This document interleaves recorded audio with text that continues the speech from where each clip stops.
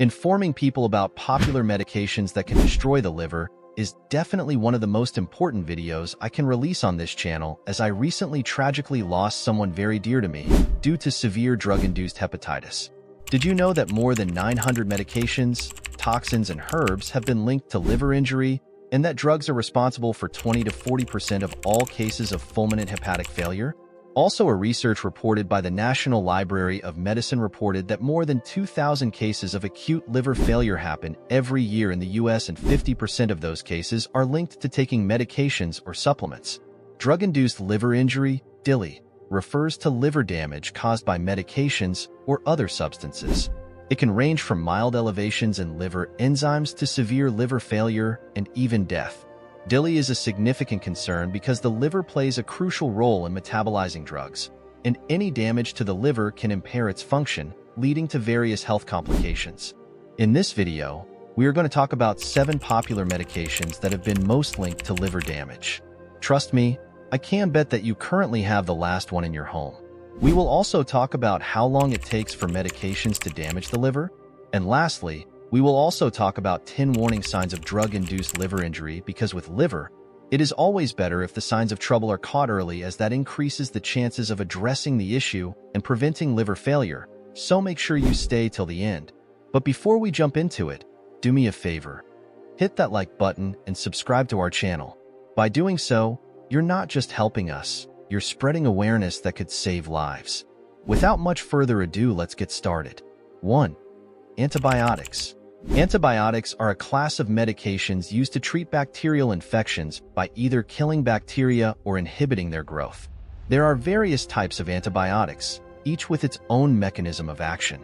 The antibiotics that have been most linked to liver damage are isoniazid, metronidazole, amoxicillin clavulanate, azithromycin, tetracycline, and clindamycin.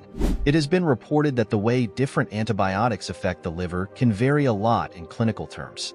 More to the point, a research reported by the National Library of Medicine reported that certain widely used antibiotics, such as amoxicillin clavulanate, have been shown to have a delayed onset on liver injury. While cefazolin can also harm the liver, with symptoms appearing 1 to 3 weeks after receiving just one dose through an IV. This is why it's important to be informed to promptly seek medical attention if you encounter symptoms indicative of drug-induced liver injury, as we will mention later in the video. 2. Methyl-dopa. Another medicine that might affect your liver is methyl-dopa. Doctors often prescribe methyl-dopa to control high blood pressure. It's considered safe, especially for pregnant women with high blood pressure. A research reported in the British Medical Journal disclosed that 20 patients experienced liver damage as a result of taking methyl-dopa. 16 of them showed symptoms of hepatitis, but they recovered when they stopped taking the drug. However, 4 of these patients experienced jaundice again after starting methyl-dopa a second time. 2 patients showed signs of ongoing liver inflammation resembling chronic hepatitis.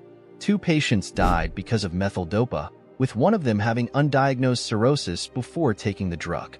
Unfortunately, liver issues from methyl-dopa might not show up until about 12 weeks after you start taking it, so it's important to get regular checkups while using it. This helps catch any liver problems early and prevents them from getting worse.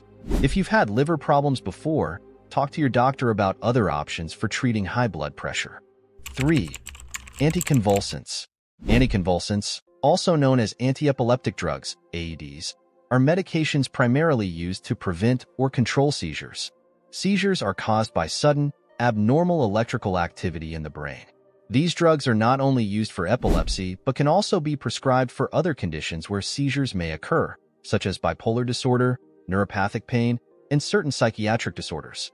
Some epilepsy medications, especially older ones, can harm your liver, but newer ones are less likely to do so. Some of the drugs that can hurt your liver are dilantin, phenytoin, and felbamate, as well as valproic acid. Liver damage from these drugs might show up within 1 to 6 weeks after you begin taking them. 4. Nonsteroidal anti-inflammatory drugs. NSAIDs, or nonsteroidal anti-inflammatory drugs, are a class of medications commonly used to relieve pain, reduce inflammation, and lower fever. Unfortunately, almost every NSAID that has been widely used has been connected to at least occasional instances of noticeable liver damage caused by the drug. The NSAID that are most commonly associated with hepatotoxicity are sulindac and, you guessed it, diclofenac. Diclofenac can harm the liver enough to affect certain tests without showing obvious signs. These tests, called liver function tests, LFTs, measure liver enzyme levels. High levels of these enzymes can indicate liver damage. Doctors take blood samples to conduct these tests. While severe liver damage from diclofenac is rare, the chance rises in women who take higher doses or use it for longer than 4 weeks. 5. Amiodarone. Amiodarone is a medication primarily used to treat certain types of irregular heartbeats, arrhythmias, including atrial fibrillation and ventricular tachycardia. It belongs to a class of medications known as antiarrhythmics. Amiodarone works by affecting the electrical activity of the heart muscle cells, helping to stabilize abnormal heart rhythms. It can help to restore a normal heart rhythm and prevent the recurrence of irregular heartbeats. It's crucial to know that amiodarone has a lot of side effects. It can affect different parts of the body like the thyroid, lungs, skin, and liver. Because of these potential problems, doctors are more cautious about prescribing it now compared to before. They only use it in certain situations where the benefits are greater than the risks. Usually, amiodarone doesn't immediately harm the liver. It can take weeks to months for liver problems to show up. 6. Allopurinol. Allopurinol is a medication primarily used to treat gout and certain types of kidney stones. It works by reducing the production of uric acid in the body, which can help prevent the formation of uric acid crystals in joints, causing gout, and in the kidneys, leading to kidney stones. The National Library of Medicine disclosed that allopurinol, while uncommon, is widely recognized as a potential trigger for acute liver damage characterized by hypersensitivity reactions, occasionally leading to severe or fatal outcomes. Because of this, it's important to closely watch patients who begin taking allopurinol to catch any liver damage early. Regular checkups with a doctor are vital to spot any issues and change the treatment if needed. Patients should also let their doctor know right away about any strange symptoms while taking allopurinol. Despite these risks, allopurinol is still a useful treatment for many people with gout or high uric acid levels. 7. Acetaminophen. In case you don't know, acetaminophen, Tylenol, and paracetamol, Panadol, are the same medication. In 2006, a review study published in the BMJ journal reported that unintentional overdose with paracetamol is the most common cause of acute liver failure in the United Kingdom. They also discovered that paracetamol's toxicity is the single biggest cause of acute liver failure in the United States. Because its widespread use, some people misuse the medication. Instead of following the advised dosage for a headache, they might take 3 pills at once and do this too often, which is risky. It's crucial to stress that sticking to the recommended doses of paracetamol is safe. It's important to always remember that paracetamol overdose is no joke and can lead to serious liver damage or even liver failure. Factors like drinking alcohol, genetics, and taking certain other medications can increase the chances of liver damage. Symptoms usually start 1 to 3 days after taking too much paracetamol, with noticeable signs showing up 2 to 4 days later. Fortunately, there's a remedy for paracetamol overdose called acetylcysteine or fluimucil, which can protect the liver. However, if you've taken too much paracetamol, it's important to go to the emergency room and tell the doctor what happened instead of waiting, as it's safer than risking severe liver damage that might require a transplant. So, did I guess right? Do you currently have paracetamol in your home? Now we are going to answer the question, how long does it take for drug-induced injury to happen?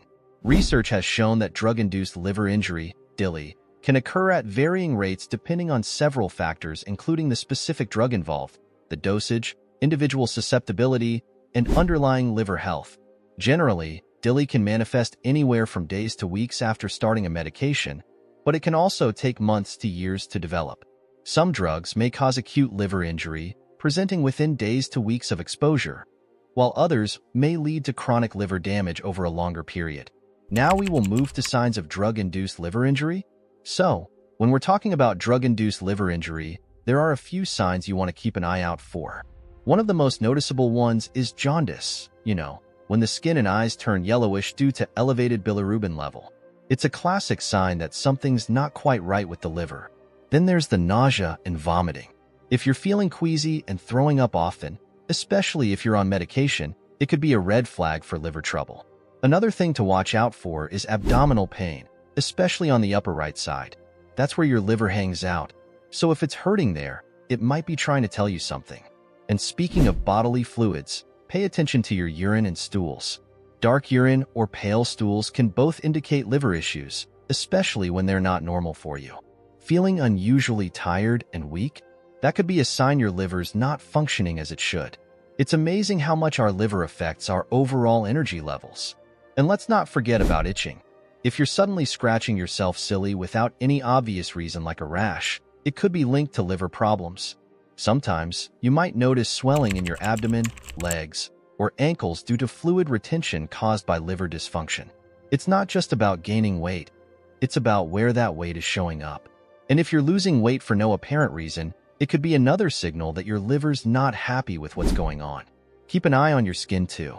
If you develop a rash or hives seemingly out of nowhere, it might be your body's way of telling you that something's up with your liver. Finally, if you're running a fever along with any of these symptoms, it's definitely time to get checked out. Remember, these signs can vary from person to person and depending on the severity of the liver injury. If you're experiencing any of them, especially while on medication, it's best to talk to your doctor sooner rather than later. Also realize that just because a medication isn't on this list, it doesn't mean it's entirely safe for the liver. There are many medications that can adversely affect the liver, including certain HIV drugs, vitamins like niacin, various antibiotics, supplements, and even some teas. If you want to know about the 6 most popular supplements that have been linked to liver damage, we have made a video on that, link in the description. Since the liver plays a crucial role in our overall health, any damage to it can have serious consequences for our entire body. To avoid drug-related liver problems, including severe cases like fulminant hepatitis, it's crucial to be extremely careful when using any medication. If you find value in this video, please give it a like and subscribe to the channel for more helpful videos on how to take care of our delicate organs. Click on this video to learn about 6 popular supplements that can also lead to liver damage.